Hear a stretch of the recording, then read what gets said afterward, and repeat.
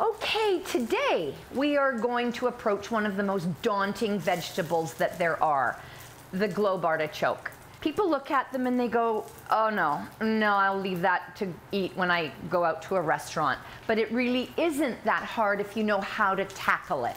So when you buy the artichoke, look for fresh leaves. And then what I've done here is I've just scissored the tops off because they're quite prickly. It is a thistle. And you wonder, well, why do I want to eat it? Because when you get to the center of it, it is just so remarkably delicious. You wonder why you don't have them all the time. So what we've done is we've boiled these whole in acidulated water, meaning water that has vinegar or lemon juice or any acid to it. We've drained them, blotted them, and then we're going to take it on its end, a very sharp knife, and start at the tip and cut it in half. So what's exposed now is this incredible inside. What we don't want is this thistly, thorny part. When you look at it carefully, you see this beautiful mauvish part, but what it is it's the thistle. I take just a basic grapefruit spoon, and then I just go in, and right where the bottom starts, we're just gonna grab that and take it out. You can still see this part, it's still thorny, and you'll feel it, it's quite prickly. Yeah, you see that? And what's left is a very clean cavity, like so. So I'm going to just put a little bit of salt on this, like so, both sides, and it's gonna go into a beautiful non-stick fry pan with a little bit of oil in it, and they're gonna brown up. Now, there's nothing more that could make a artichoke taste better than a good roasted garlic aioli. So we're gonna work on that right now. What you need for a garlic aioli is 2 heads of whole garlic roasted in the oven. They end up looking like that, beautiful and caramelized and tender. What that does is it takes that harshness of the garlic and it softens it and it makes it almost sweet. For an aioli, you can use basil, you can use garlic, you can use pretty much anything you want.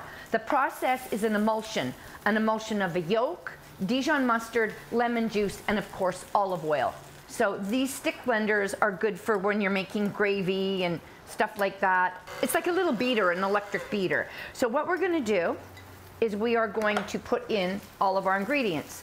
The base ingredients, which is the Dijon, the egg yolk, the roasted garlic, and if you wanted to put basil in, go ahead, lemon juice. Now, this is half of a lemon, the juice of half a lemon. I'm only gonna use half to start because once it's in, you can't take it out, and then we can adjust. I'm putting this in here, and we're just gonna mix that up. What we're doing is we're mixing the egg with the Dijon, then very slowly, and not all at once, dribble by dribble, in is going the olive oil, little by little. If you are too fast with it, it will separate. So you just dripping in slow, slow, slow, slow, slow, slow, slow, slow. And keeping that motor running, you can see it's really just a mayonnaise is what I'm making. We're gonna give it a little taste to make sure that we don't need more lemon juice, and we're certainly gonna need some salt. Definitely not more lemon juice, but we certainly need salt. Okay, we'll stir that about. And now we've got our artichokes that will be beautiful and golden brown. Look at that.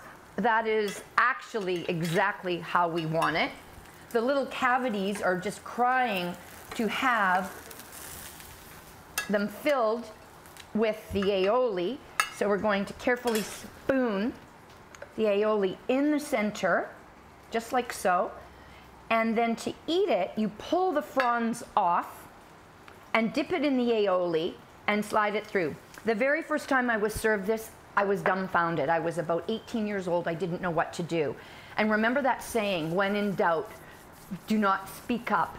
To remain a fool, do not speak up and remove all doubt. Follow suit. How do you eat this? So you simply pull off the frond, that's the part there. You dip that into the aioli. You slide this through your teeth, like that, and this is inedible. But that's how you serve whole artichokes, roasted garlic aioli, and it's simple, but it just takes a little bit of expertise. For these recipes and more, go to our website, gourmetwarehouse.ca, where you'll see everything that you need to create this dish.